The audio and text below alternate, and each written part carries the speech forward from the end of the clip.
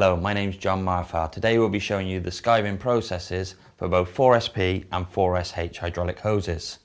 The general assembly process of these hoses are the same as making a normal 1 or 2 wire hose. However, both of these hoses need to have the external rubber taking off of the hose where the ferrule interlocks with the coupling and the external braid.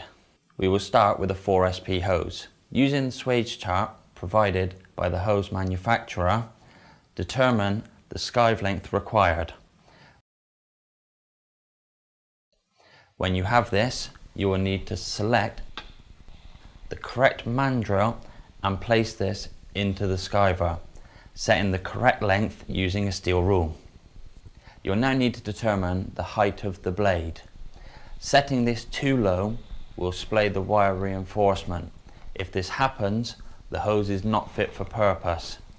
If you leave too much rubber on, this will also affect the performance of the hose assembly.